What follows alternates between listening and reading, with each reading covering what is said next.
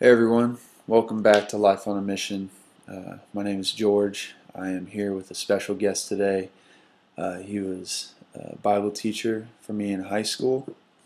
I learned Old Testament from him, and now he lives and works in the West End. He's had a huge influence on me. His name is Joey Eaton. Joey, thank you for being on today. Tell me a little bit about yourself and just introduce yourself. Yeah, thanks for having me. I pastor a church in the West End of Louisville, in the Portland neighborhood, and I've been doing that for 8 years.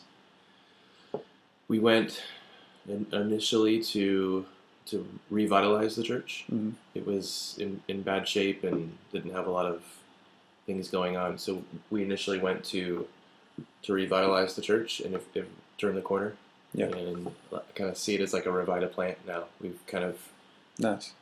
killed it off. Not really, but Yeah. and now we've kind of replanted the church and tried to breathe stability back into the church. So Cool. yeah, And you're at Southern Seminary right now? I graduated from there in 2008. Okay. So yeah, I've been gone for a long time. Okay. What did you study there? I did a Master of Divinity in Theological Studies. Okay. So Cool. So where are you from originally, and what would you say brought you to kind of where you are now? Because, I mean, when I first met you, you were my Bible teacher at a private yeah, Christian school on the east end of Louisville, and hmm now you're operating in the west end. good. Yeah, good question. I came to Louisville originally to go to the school, seminary. Quickly, once I got to seminary, I did not enjoy as much living on campus, and wanted to be where the people are. I guess you Mhm. could say it for a lack of a better term. And so a couple of my friends and I, found a house that we could rent in the West End. Okay. I was at the time attending a church in someone's house that lived out in the West End. So that was my first Oh, wow. interaction with the West End. So we got a house and we actually let about 7 or 8 homeless people live with us off and on for like 6 months. Wow. Um, Did you have a family at the time? no, I didn't have a family at the time. Okay. We didn't really know what we were doing. Actually, we just thought it was a good idea. Yeah. And that house burnt down, which is an interesting story. While you While we were rented living it? there, yep. Yeah. While we rented it. So then we moved closer to campus for a while, and then I got married in 2008, and then quickly we decided that we'd move back out to the West End. What caused the house to burn down? Somebody set the house next door on fire. So it was arson. So arson of another house, and it caused your house to burn down. Yep. Wow. So when you got married in 2008, you were living back on campus at the time, but then you felt drawn to go back out to the West End. Yes. Absolutely. When did you start, in that timeline, when did you start teaching at the private school that I went to? So I graduated from seminary in May 16th Okay. of 2008, and got married May 15th, the day before Oh, my wow. graduation. And then shortly after I got married, found out about the job opening at the school, Mm-hmm. and applied and got it. Got an interview and got it. Supposedly they had hired somebody already, and then they decided that they would hire me. It's good. Wow. So you were having a lot of interaction with the West End at the time.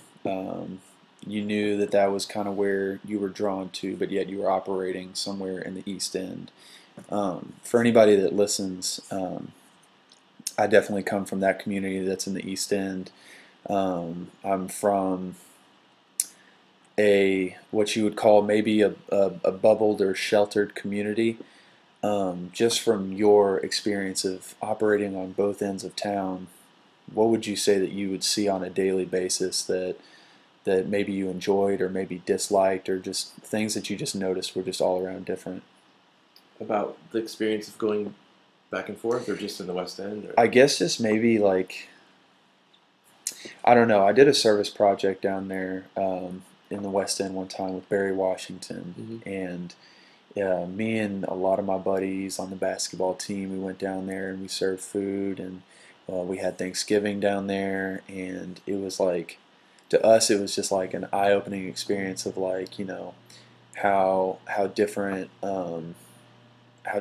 life can be just on like a 30-minute drive from the other side Yeah. of town. But from somebody who experiences that on a daily basis, you obviously knew a lot more about that. Yeah. Um, was there anything that like, I don't know, I'm kind of having trouble filtering out this question, but I think I know what you're trying to get to. I did notice um, disparity in stuff between the two cultures. Not necessarily one wasn't necessarily better or worse. Yeah. Just different. Yeah. Different struggles in poor communities Mhm. and different struggles in rich Right. and well-off communities. Yeah. So in the West End, everybody is just outward with their sin. It just Yeah. doesn't matter to them. Yeah. Like, the green light is on. There's drugs at this house. Like, Yeah. there's prostitutes walking the streets and fights breaking out in front of my house and Mhm. gunshots 3 times a week. Mhm. And it's just it's way easier to see the problems Mhm. and the issues. In the East End, the problems and issues are there. Mhm. They're just masked often. People go Like in and, nobody wants to acknowledge it. yeah, or people something. go in and shut their garage doors and everything happens in the house. And Mhm. there's greed and there's complacency and there's other things that are masked with, well, these people are obviously doing better in their life because look at the houses and the cars they drive, and these people are obviously doing worse in their life because look at the cars and the houses they drive. Right. And we view often wrongly people from a fleshly perspective. Yeah. And the Bible is clear that we don't view the people in that way anymore. Yeah. And so anyway, it was interesting jumping back and forth between having to wrestle with different manifestations of sin. If that makes any sense. Did one or the other ever bother you more? They all bothered me in Yeah. different, because they all, I would wrestle with my own frustrations and sin, Mhm. not just in response to those two places, but also the things that I was dealing with. But yeah, it's frustrating that people litter all over the place in the West End and don't care about their properties and Yeah. are neglectful of their children and Mhm. things like that.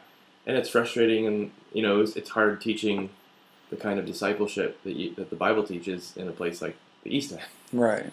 because people are like, why would I live like that when my parents just gave me an SUV and Right. I don't have to work? So yeah, both places for me there were barriers and obstacles Yeah. to faithful ministry, but that's par for the course. That's normal.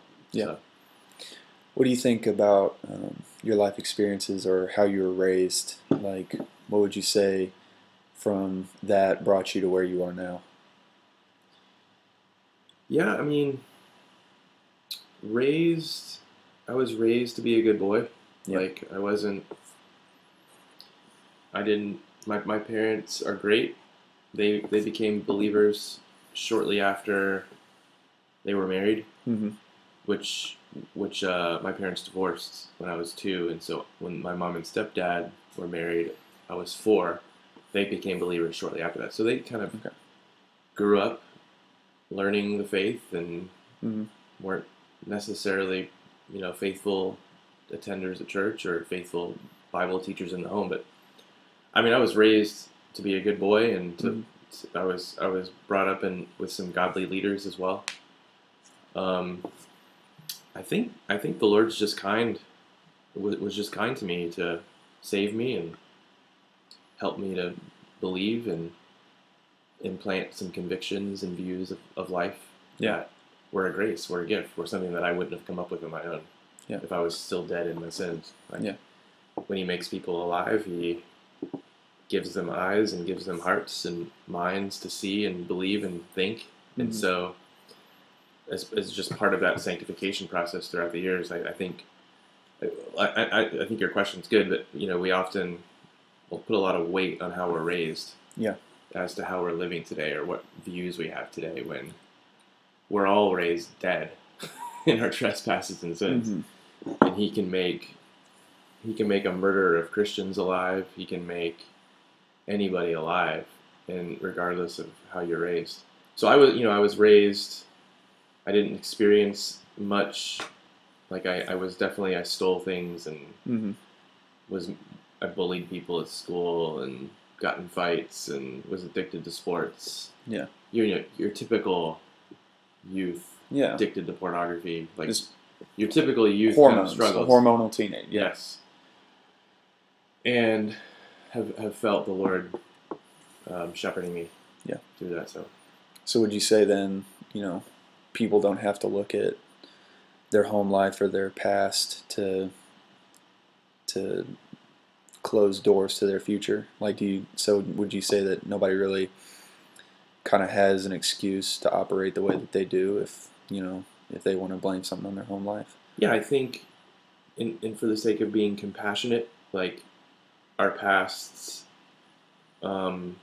create in us weaknesses that need to be worked through, like how you're raised, or whether you're raised to be a godly person, or whether you're raised in a Pharisaical home, or whether you're raised without any parents and you live on the streets. Like, I think the Lord uses those stories for our good, but I don't think anybody should look to the past and like see an excuse or a justification for not pursuing holiness or anything like that. Yeah. I'd definitely say that I was privileged to be able to learn under you and Brian Dewey and Dr. Nicholson, Dr. Shoemaker, other people that I had in my life, and unfortunately not a lot of people get that opportunity, just like people my age. Yeah. What would you, if you could speak to the audience about like what it means to be a Christian, like what you have learned in your walk, and like what you wish other people would have the opportunity to know, what would you tell anybody, just like if they had no idea what it was?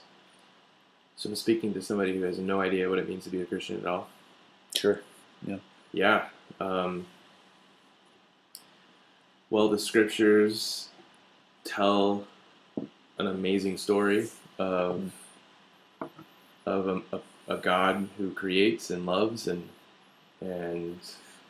not a God who's distant or starts some domino process, but he's massive and yet close and near, and fosters relationship and creates a story of a world that is damaged by rebellion and sin, and didn't leave it at that. He would have been justified to condemn the whole world, and he decided in his grace to save and redeem and send a son who has always existed. He didn't create the son; he always existed, and the son came and lived a perfect life and really demonstrated what true humanity is, what it means to be human. We say that we sin. I mess up with lust because I'm human, and Jesus would say, no. You mess up with lust because you're sinful.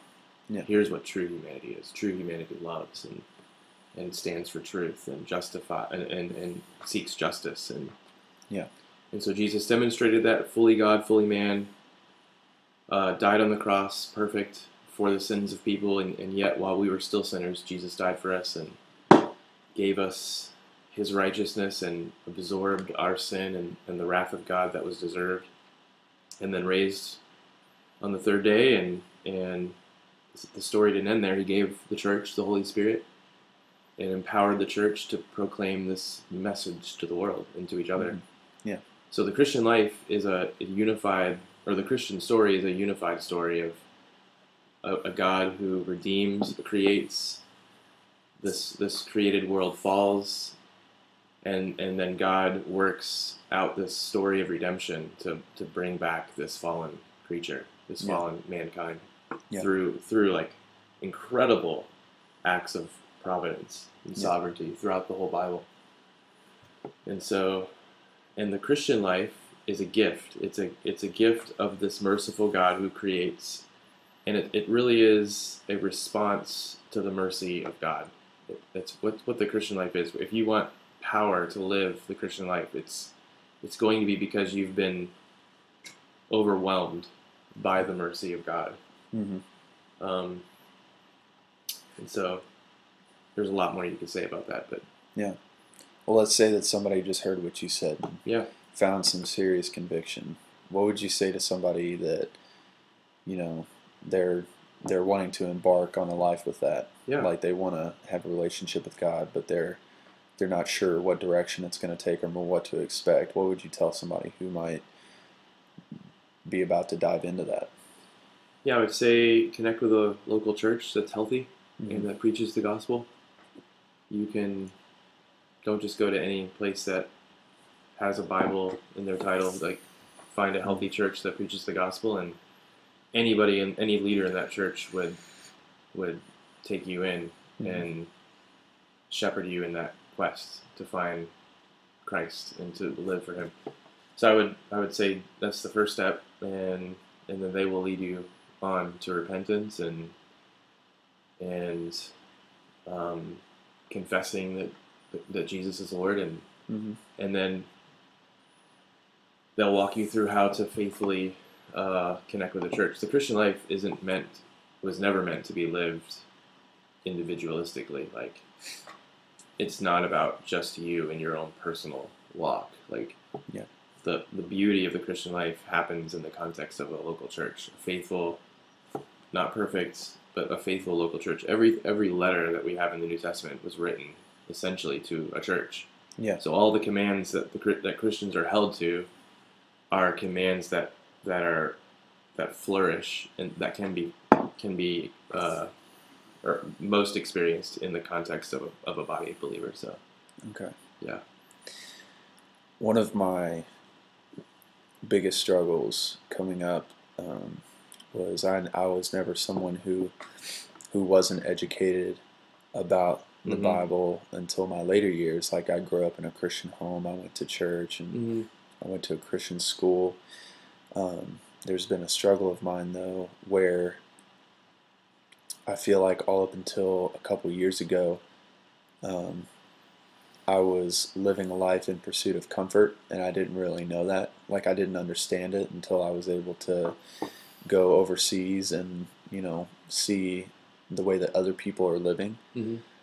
But I don't know how to communicate that to people properly without telling them that, like, it doesn't matter if you get a good job. Like, it doesn't matter if you have a nice car or a nice home. Like, your idea of the American dream, like, I don't necessarily believe that you should even, like, go for that if you're a Christian, but I don't know how to say that properly.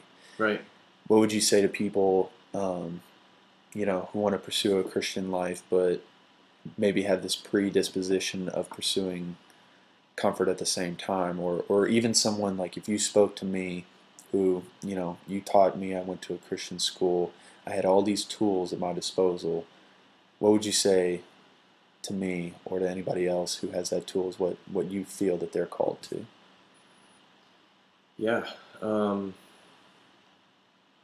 We are all given gifts and desires, right? Mm-hmm.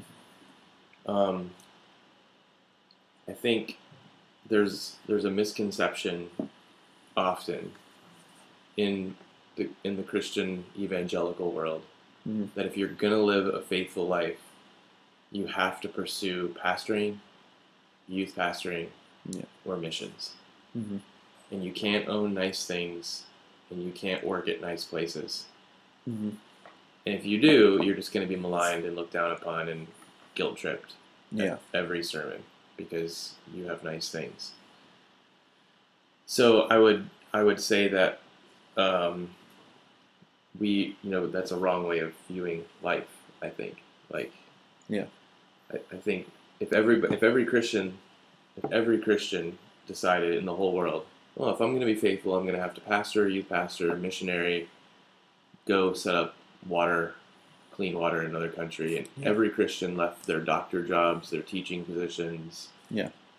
um, their theater roles in the theater, like the arts, like everything would deteriorate or become so secular and humanistic, and then we would have no ability to influence any other field. Like, Yeah.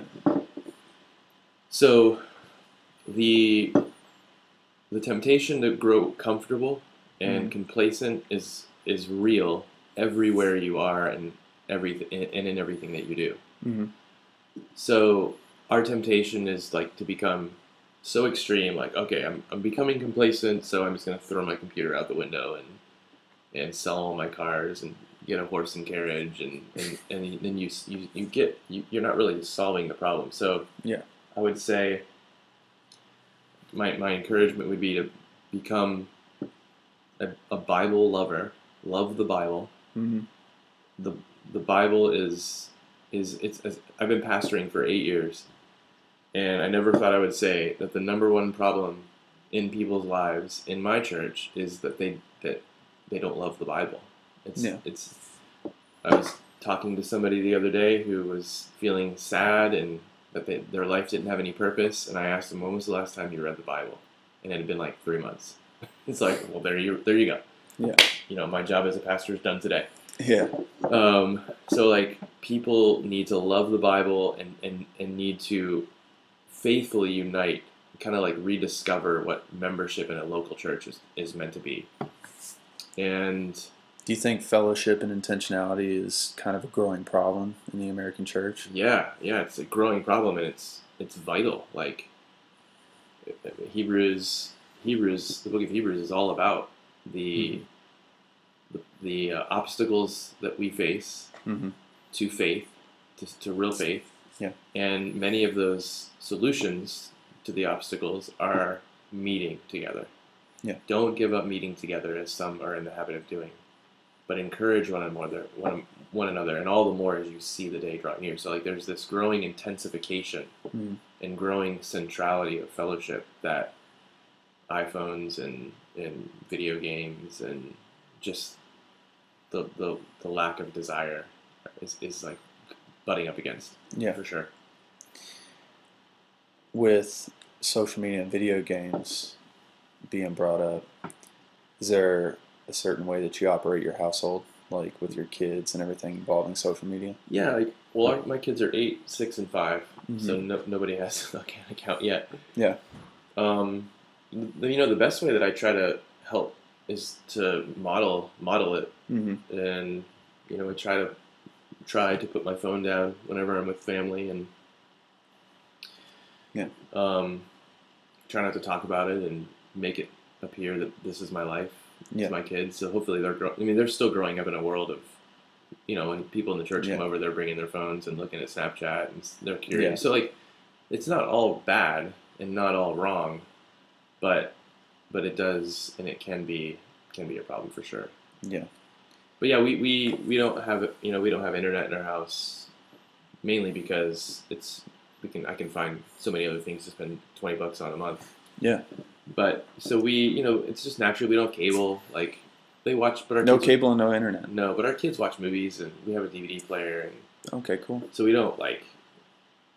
We don't want to say all media is bad to our kids. It's not. There's a lot of amazing stuff out there. It can be useful. Yeah. But we don't want to create a culture in our home of dependency upon it for fun or family time or things like that. So yeah, I've always kind of wondered to myself, like, I don't know like what the right answer is, but it's like I've always wondered, God willing, if I have a family, like, when am I going to allow my kids to have phones or social media or electrical devices and whatnot? And I don't know, that's been like something that I've talked about with my friends, and like, some people are on one end of the spectrum, other people on the other end of the spectrum, because I'll say like, I don't like how it disconnects us, but then somebody would be like, well, what about Stephen Furtick and his ministry and elevation, on like how he's got such a massive following on Instagram? And so it's like, yeah, you're right, like, there are like good ways for it to be used, and then Mhm. there's like bad ways for it to be used. But yeah, I'm still looking for that answer myself. We need but, wisdom. Like it's constant. The scriptures, like I just preached from Ephesians 5. We're to live as wise, not unwise, hmm making the best use of our time because the days are evil. So like that's a very generic phrase for Paul to say, Yeah. but it's timeless. Like hmm every age is evil, and every age needs wisdom to navigate through it. hmm And so that like that's the main issue is people aren't being wise with their life and their time, and we need help in those ways for sure. Yeah. Well, so going along again with your ministry down at the West End, you've planted a church again. Is there any project that you're kind of working on or coming up with, or anything like any 5-year or 10-year goals that you have with this church? Yeah, it's a good question. We are a simple church, Mm. and I don't mean that like lazy. Mm. We are a church that is in a community that is worn out Yeah. by big program-centered ministries. Yeah. So, like in our context, our if we had a 5-year plan on paper, it would be to grow in maturity for Yeah. sure, and have really healthy relationships with people around us in the neighborhood, like consistent gospel friendships and relationships with people around us. Has that been the most difficult part of the Yeah, ministry? yeah. So when the neighborhood and the people in the neighborhood, I like to say, have been spiritually confused and abused for Yeah. years. Yeah. Like the prosperity gospel is like all over the poor parts of the world. It's just so easy. You lie to people about what their faith can produce for them, and especially in the area of monetary gain, and then you have a booming organization. Yeah. So yeah, people have been poorly shepherded, neglected by other parts of Louisville. Like it's easy to see why ministries can thrive in suburban parts of the world or Right. parts of Louisville because there's money. Right. In the West End, it's not profitable to start a ministry because it's just you're not going to have an expensive budget. Like yeah, so it's definitely, ministry is different. It's more organic. Like I hate to use that word, but it's a good word. It's more everyday, like taking care of your home, meeting people on the streets. Yeah. And gathering together faithfully. Nice. So like, yeah, that's kind of what we've been doing for years. And then on my side of things, as a pastor, the goal of a pastor is to equip the saints for the work of the ministry. Yeah. So there's a lot of things that I've done. We have a pastoral discipleship program where we're discipling guys that are thinking about pastoral ministry. Nice.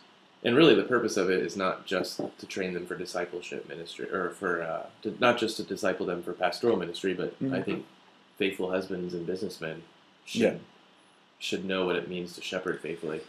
Because, like, every man and everybody in the church ought to bear the weight of ministry, and counseling and shepherding and caring for and bearing burdens.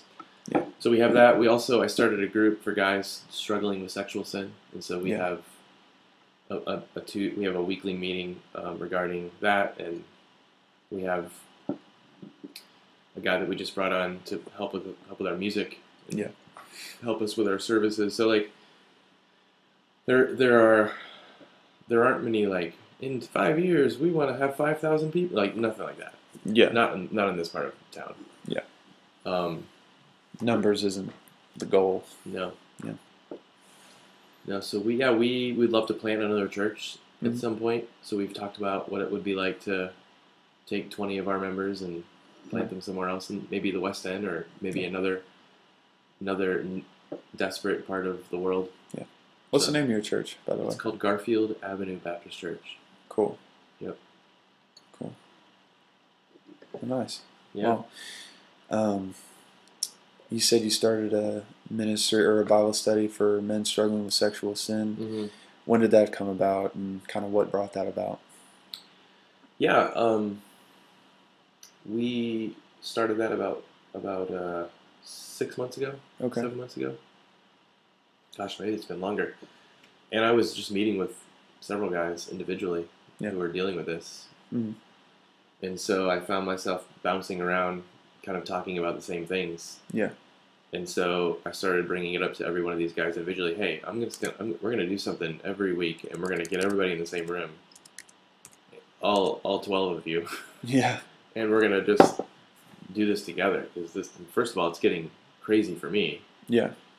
and I think that everybody can help each other Mm-hmm. fight. And as you're sharing victories and struggles, like, I think there can be strength potentially in numbers here.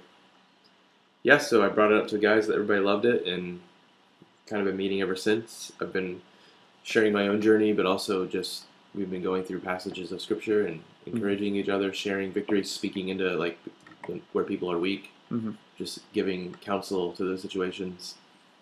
There's been the expectation that when you're struggling throughout the week, that you call people from the group from the group. Yeah.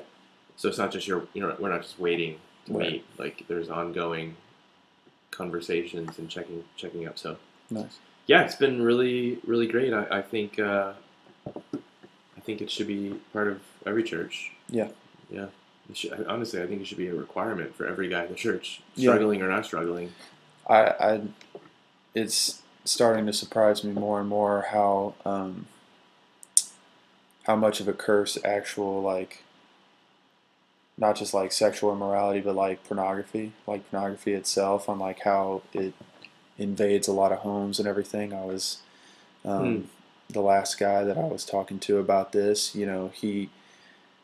it was a buddy of mine, and he was, saying, he's like, I kind of wonder where I would be today if I had never just like, if I had just never clicked to a certain channel, like it was just like a channel that was like, it was an HBO channel when he was a little kid, and he was like, I was up late, and I didn't know like what was going on, but then like I just knew like that was like the first time that ever occurred, Mm-hmm. and it was just one of those like things where it just got hooked into my head so hard. I have no, like, I wonder like if I had just never clicked that channel, how I would operate to this Right. day. But yeah, There would be another moment. yeah, A few days later. Yeah, we're just hardwired yeah, to give in to sin, So yeah, but yeah, those are good questions to ask and think through. And the great part about life is that if you have breath, you have a new moment to fight and to experience victory. So nice. whatever horrible, perverted things you've done in the past, Mm-hmm. even if the past is like 20 minutes ago, Yeah, there's it's kindness that leads us to repentance. mm-hmm. One of the biblical authors says, so like we are able to repent and experience. Yeah. It just takes extreme decisions. Yeah. Yeah. So like, yeah. What have you, in the years that you've lived in the West End, like in the years that you came to Louisville, what have you learned about yourself?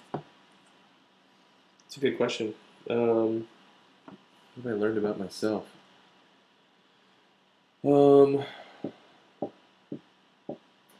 Man, I think in the years coming to Louisville, you said, like, just being here. I guess just like operating in your ministry. Like, so, you grew up, you went to school, then you got married, and then, your ministry kind of got started at that private school, and then down in the West End.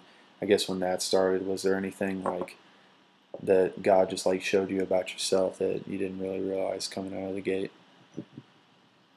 Because I knew like when I went over to Italy and I was working with West African refugees, and I was hearing their stories, and then I was like reflecting with myself on like how could I relate or something like that.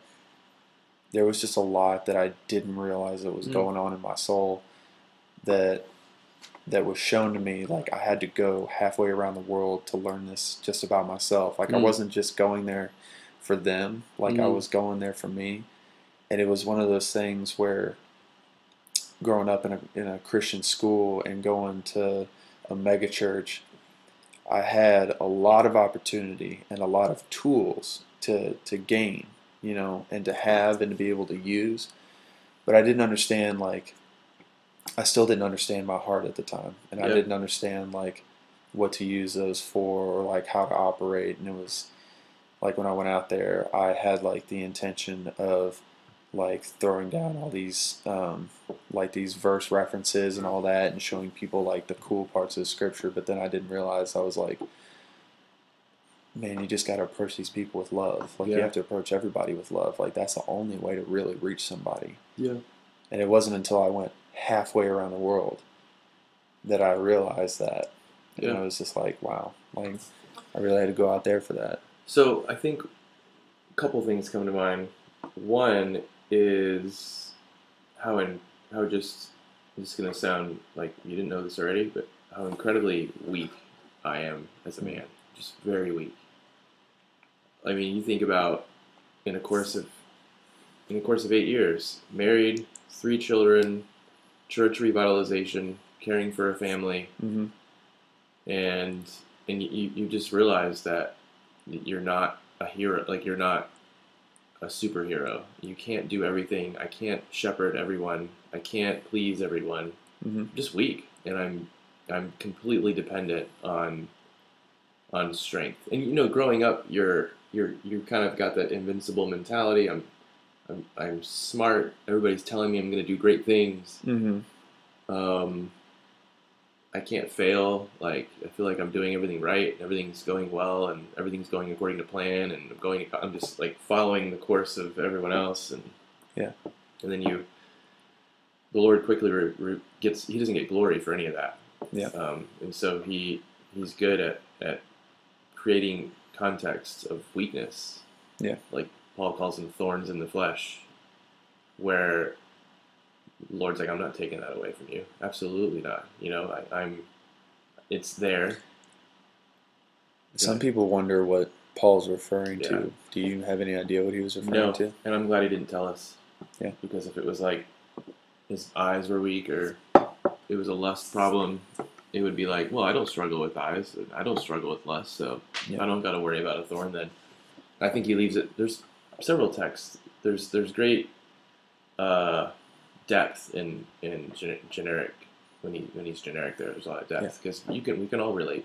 Yeah. It can really be anything, any weakness. We can relate with struggling, period. Yeah, any weakness that relates, or any weakness that could push you into the sufficient grace of Christ. Yeah. So I think weakness. I'm just weak, and also another issue that has come up over the years is what my identity is, like, what is going to cause me and define me, Mm-hmm. what I'm going to allow to define me and who I am as a person. Yeah. There's like, if 20 people come up to me after a Sunday sermon and say, great job, is that going to define me? Like, is that going to make me a man? Or, fill in the blank. Yeah. What men are tempted to define and use to give them meaning and purpose and value and worth. So you're curious to kind of look back on like your life and like seeing like what you accomplished, and like you're kind of wondering what that would be, or like wondering like is there going to be more than this, or am I going to be switching up gears? Like, is that what you mean? No, I mean, like, I mean, so I think you asked what have I seen in myself over the last 8 years? Yeah. Since being in Louisville. One of them is just struggling to find what should define me, what should be my identity, or what I'm going to receive strength from and encouragement from. Okay. So, like, the more I live, the more I realize how unimpressive my life actually is. Yeah. And how, like, no matter what my accomplishments are, or no matter how many times my sermon is re-listened to online, it doesn't matter. Like, that's not what matters in the grand scheme of gospel life and following Christ. So he and what Jesus has said about me, yeah, and what he has done for me, and how He satisfies me is what defines me, nothing else. Okay. So just wrestling with that in various ways, like struggling with first season early on in ministry of just complete like sadness, like I'm failing at everything. I don't feel like I'm doing anything, and nobody seems to be enjoying my shepherding. And if somebody had a criticism, like going on for a month of despair after that. Yeah. But the reason was deep-rooted issues regarding worth and identity. So what do you tell yourself during those times then? Like, you know, if somebody gets into it, oh, it's just my GoPro. It's over. So what would you tell somebody going through like a dry season or like a season of difficulty, like just thinking to himself, like, man, is this really worth it? Or like, what am I doing here? Like, what is going to happen? What would you say to encourage somebody? Well, I would go back to originally, like, go to the Bible and go to the Bible often, drink from it often. The Bible is full of people who are asking the same question. Like, you read the Psalms and gosh, they almost sound heretical in some of the Psalms. Like, why have you forsaken me? Like, why have you forgotten me, God? And like, people really wrestling with some deep-seated issues. So those are the best counselors, people that have gone through it. I mean, reading the Psalms of David and reading what he had to go through. Yeah. Like, it's great to read that and know that, okay, I can be encouraged. My kids aren't pursuing me to kill me. There isn't a whole nation trying to kill me. Yeah. So I can deal with this. And then Jesus, like, the reason you go to the Bible is Jesus. It says that he went through everything known to man, everything, and came out without sin. He's the sympathetic high priest. Yes. Hebrews 2 tells us. And he's able to, through the scriptures, really counsel us in our difficulties. Yeah. So what we need is faith in the promises of God. Yeah. To make it through any hardship. Okay. And we need that in the context of faithful fellowship. Yeah. Most people who struggle, it's because they've neglected the church, and I don't mean like, well, I attend every Sunday. Like, some of the most neglectful people of the church are the people that attend it every Sunday. Yeah. So it's not just attending, and it's filling yourself up with the Bible, and then really fulfilling Colossians 3. Yeah. What Colossians 3 teaches us: singing hymns and songs and spiritual songs to one another. Yeah. Like, coming to the church filled with encouragement. And so I would. It's a journey. It's normal to struggle. It's common to struggle.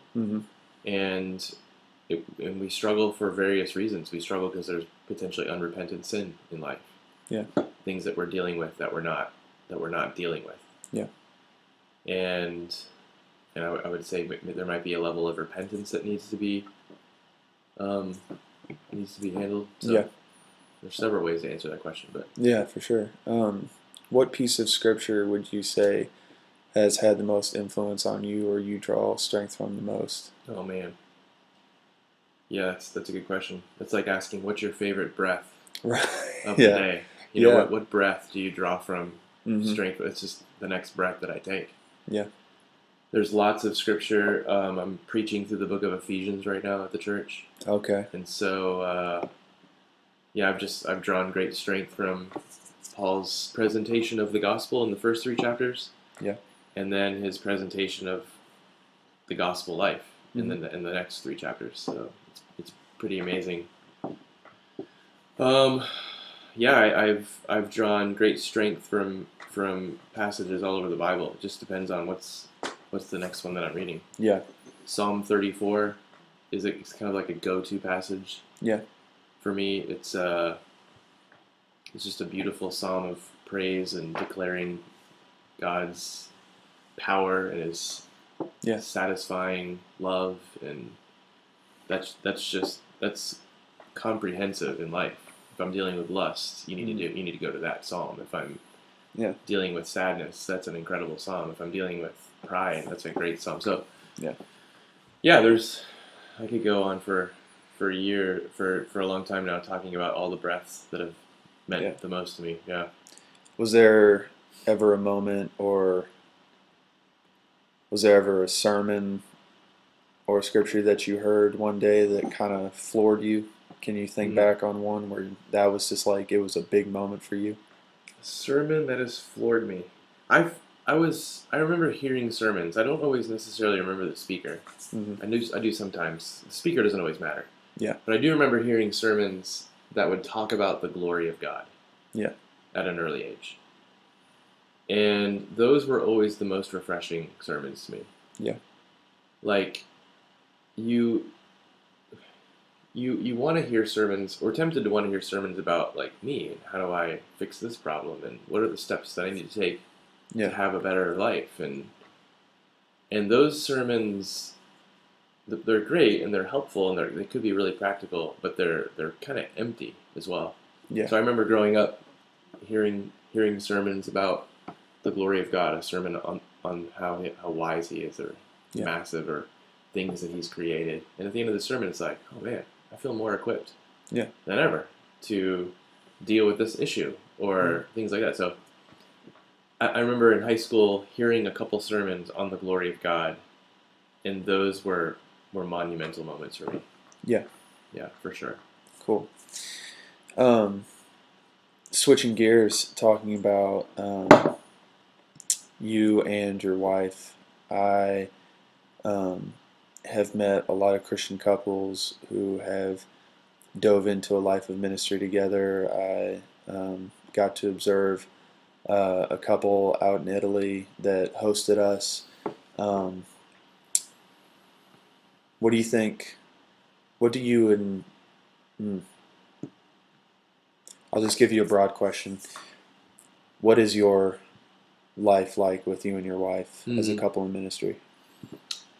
Yeah, I deeply respect my wife. She is,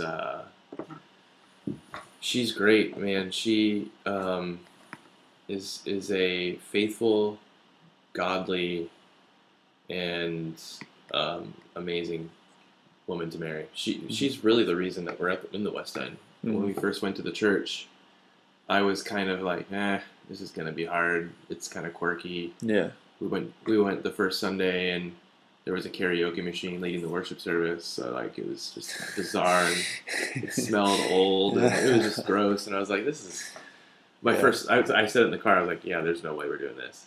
And she was like, no, we have to do this. This is great. This is a great opportunity. There are old people here. We can love on the old people. Nice. This is a great neighbor. So she was the one that was.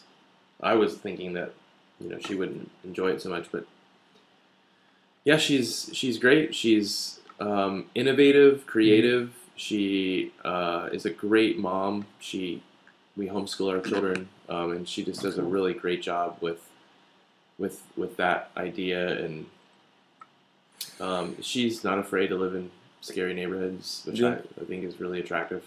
Nice. And she's great. She cares for me and supports me, and we're very different. I'm more of an emotional, deep feeler kind of person, and my wife's a little more logical and to the point. And you're right brain, she's left brain. Big time. So it works well. But we show a lot of hospitality. We have people live with us all the time, and she doesn't get stressed out about any of that. Cool. And it's not absurd to have a load of laundry sitting on the side while we have people over, so she's not too consumed with appearance. And so she's great. I think she's definitely, I'm making her sound like she's never sinned before, but she struggles and gets overwhelmed for sure, and deals with stress and anxiety and things like that, and would probably admit similarly that we're weak people and there's so much to do. Yeah. And as you get older and get families, life fills up. But I feel like she does a really good job at being insufficient. Nice. Honestly. What would you say you and your wife have to deal with as a couple in ministry, as opposed to any other couples in the world? I don't think it's different, honestly, than any other couples in the world. I think whenever you minister to other people together. Mm-hmm. You create, you create a bond, and you also share burdens and Mm-hmm. things like that. So yeah, I think we often share similar burdens together for people in the church or people outside the church. Yeah. Um, yeah, I think those are. I think that anybody who's engaged in ministry will experience similar things. But Mm-hmm. yeah, I think our struggles are with how to raise children and Yeah. be faithful to that, and how to. Because there's not. I think Michelle does a good job. She's a pastor's wife, Mm-hmm. so she does a good job of not feeling like that's a position in the church and being normal. Yeah. But she also feels the weight of caring for women in the church, so she does a really good job at pressing into women and Nice. trying to provide opportunities for women to be discipled and things like that. But yeah, I think we struggle. There are challenges. There are things we work through, and my marriage is definitely not a problem. Yeah. At this point in ministry, which is a blessing, Yeah. honestly. It takes a lot of work and a lot of time and a lot of Mm-hmm. conversation, but yeah, If you were able to, well, how many years have you been married? 10 years. 10 We years. just celebrated 10 years. Nice. Congratulations. Yeah, man. If you could speak to yourself 10 years ago about your marriage and about your wife, what would you say to yourself? Oh, if I could speak to myself 10 years ago. Don't worry about having to know it all. You'll just learn it. Like, Yeah. don't worry about feeling unprepared. Mm-hmm. Like, you'll be fine. It'll be great. The Lord will teach as you need to know things. Yeah. You don't have to know what 10 years down the road is going to be like. Yeah. Just to enjoy the journey and experience intimacy and serve other people together. And I would probably try to relieve him of any stress that he would have, of any temptation to have it all figured out. Yeah. Yeah. That makes sense? Yeah. No, absolutely.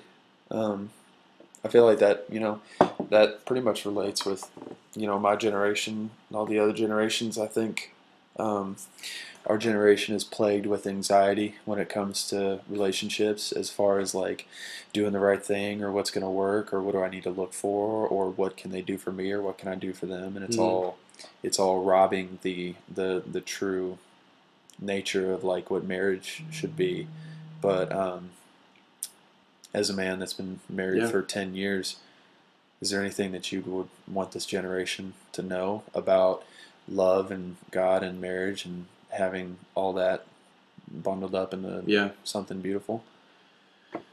Yeah, I mean, it's nitty gritty. Marriage is not. It wouldn't make a good film. It wouldn't be a romantic movie that you would enjoy too much. Regular marriage, right? So not like The Notebook, then. Oh no, something like that. No, definitely not that. It's better than that. Yeah, it's always better than that. So, yeah, the more that your love can be like Jesus' love, the better your marriage will be. The less that your love is like Jesus' love, the more disappointed and heartache will be. Honestly, like a lot of people come into marriage, they think of sex, and they're like, it's all about performance and what I can get out of it and things like that. And yeah, if you think that way, you're gonna be hurting other people. Yeah, and your marriage won't make it. Honestly. So sacrifice. I heard somebody say once that marriage is a crucifixion, and it sounds bad, but yeah. But it's not. It's good. It's right. Like when you marry, you die to yourself. Yeah. And you raise up to serve other people as much as you possibly can. So. Wow. Well, yeah, that's. I think, especially me, like for myself, I struggle with always thinking about the future and, just experiencing the amount of disconnect that I've had, like, growing up and everything. Like my parents got divorced. I grew up in a broken home, but I've also just had relationships, begin and end. And just as a 24-year-old right now, I sometimes struggle with not even knowing like what to do. Like it's like at this point, like I hear so many different people in the church or out of the church talking about, what you should look for, how you should go about it, and some things will just directly contradict what the other person says. Someone tells me to watch an Andy Stanley sermon. Someone tells me to watch a Matt Reagan sermon. Someone tells me to look up this in the Bible, it just throws me so hard that like at the point where I'm just like, listen, I would love to be able to participate in something like this, but I don't know where to begin and what to look for and like how to even make that like the love that Jesus had for us. Like it's for someone, who feels like that, I guess I'm not really looking for somebody, but it's like, what would you say like to keep your heart open for, like for somebody like me? Yeah, that's a good question. It's all about in what you are setting up as the object of your pursuit. Like, I mean, if you're living faithfully and sacrifice is just a part of the routine for you, it's not going to be a giant leap to give yourself to someone else. So, like, Yeah. the more selfish habits that you build now, the harder it will be to love someone selflessly. Yeah. I mean, so do things that break that selfishness in the world, in your life, and try now to live selflessly for others. The more I think it's living selflessly has to be a built habit. It's a gift to live selflessly. It's Paul prays for the church to be rooted and grounded in the love of Christ. We'll pray that you would be rooted and grounded in the love of Christ. Yeah.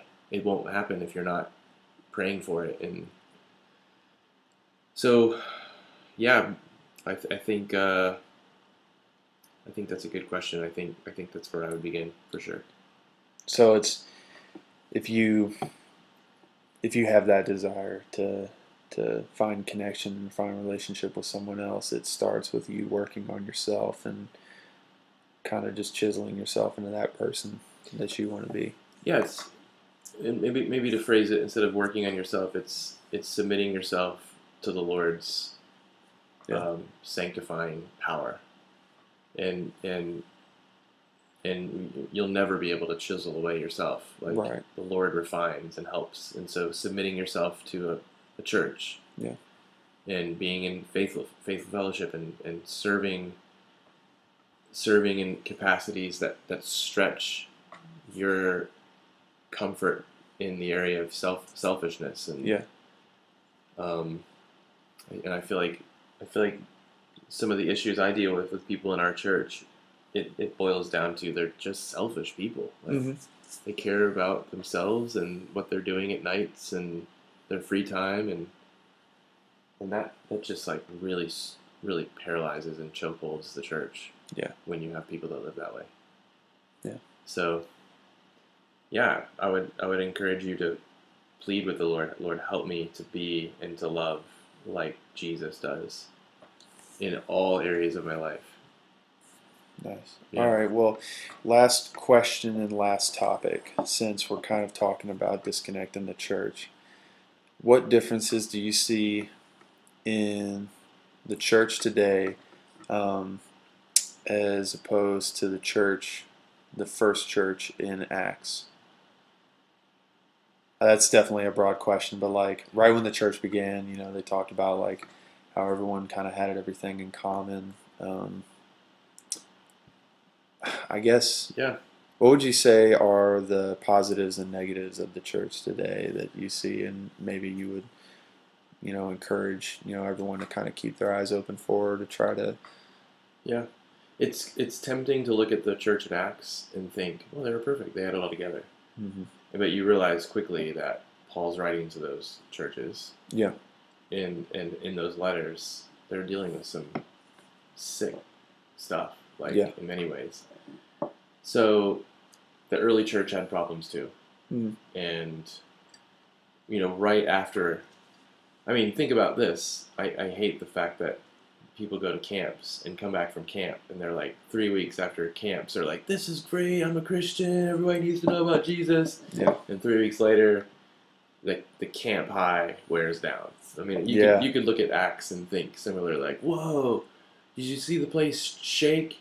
Yeah. The Spirit poured out, and everything's great, and we're suffering for the gospel." And then like time wears out. There are definitely some amazing things going on in the Book of Acts, and I'm thankful for that. And I'm thankful that those aren't just camp highs, but it was spirit-filled new believers. Yeah. Making radical impact in the world, and we're still benefiting from that. So I'm not saying that they were not.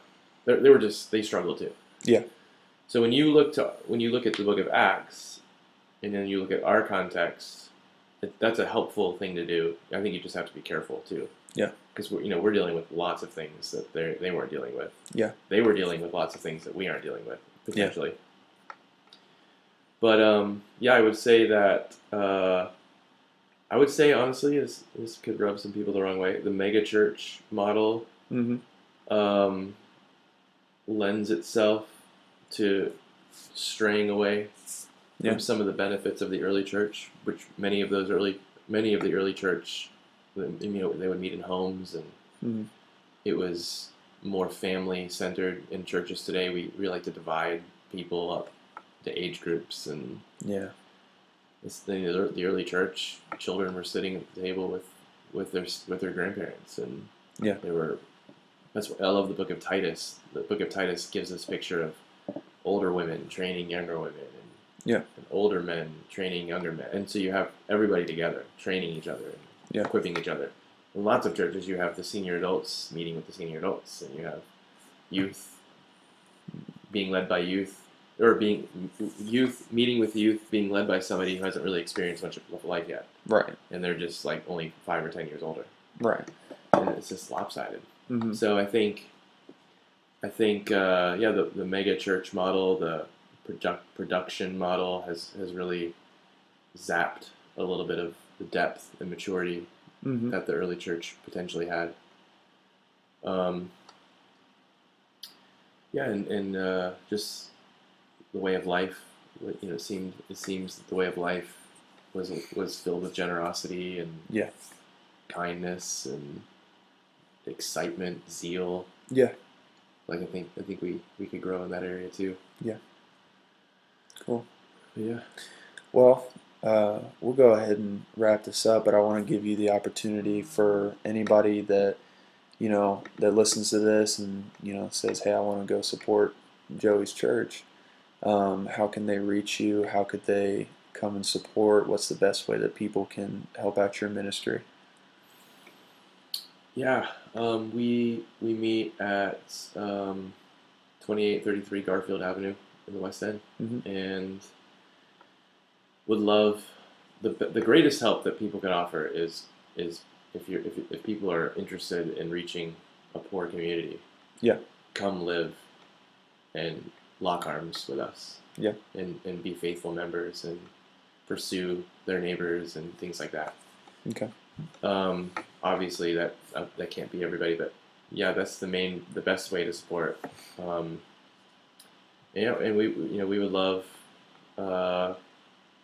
prayer and people praying for our ministry. We have a website with sermons. You can listen to us. What is the website? It's garfieldavenuechurch.com. Cool. So, yeah, those are some ways that you could support us. All right, cool. Last couple questions. I kind of do rapid fire questions. Yeah. What's your favorite book? Oh my goodness. Besides the Bible. My favorite book. Oh, that is just a tough rapid fire question. Top 3. I like Desiring God by John Piper. Okay. I like I like reading biographies too. So I think if you want to grow as a believer, that's a great place to start. Is just read about other faithful believers. Yeah. You read George Mueller's biography? Yeah, all those are just excellent stuff. I mean, if you branch out a little bit, I've always liked the Lord of the Rings trilogy and things like that. So I knew you were so going to say just that. things like that. I don't necessarily read a ton of books like that, but that's just good stuff. Yeah. So, what's your favorite movie then? Favorite movie? Can't say Lord of the Rings. Yeah, that's a good question too. There's so many good ones. I like a good story. I like it when they're true stories. Mm-hmm. I don't think I can answer that. Yeah. There's a lot of them that I've liked. I like Shawshank Redemption. That was a great movie. Nice. One of my faves. Yeah, I'll stop. Stay there. Okay, cool. What is the best piece of advice that you've ever received from someone? Best piece of advice I've ever received from someone. A long time ago. I don't know if it was the best, but I think it comes up a lot. Yeah. And he said, "You, Joey, are profoundly affected by the Bible." And he's like, "I can tell when you're away from it, and I can tell when you've been in it." He's like, "Just know that." I was like, "Oh, okay." So I think that I've seen that play out, and I think that's probably true for everyone. So, just you like always keep that in mind. Yeah, I'm profoundly affected by it. Okay, cool. It's probably not the most like earth-shattering counsel that I've ever gotten, but that's a great way to like kind of keep an eye on yourself. Yeah, you know, absolutely. But well, yeah. So, what's your favorite music and or song? So I don't know a lot of songs. I'm kind of weird musically. I like classical music. I like a good folky song, instrumental stuff. I like that kind of stuff. I don't know. I don't think I have a favorite song, honestly. Okay.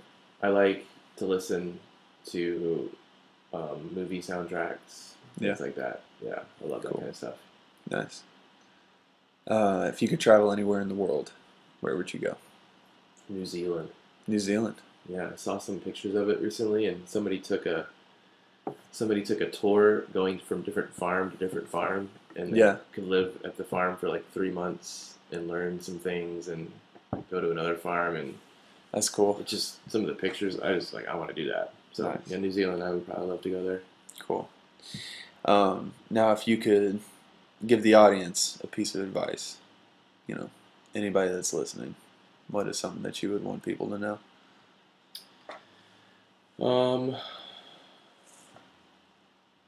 Yeah, I would say, I think one of the greatest things you'll ever do in life is your faithful commitment to the local church, and thrive in that commitment to the local church.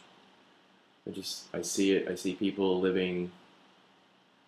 trying to live separated from faithful fellowship with other believers, and it's just so destructive.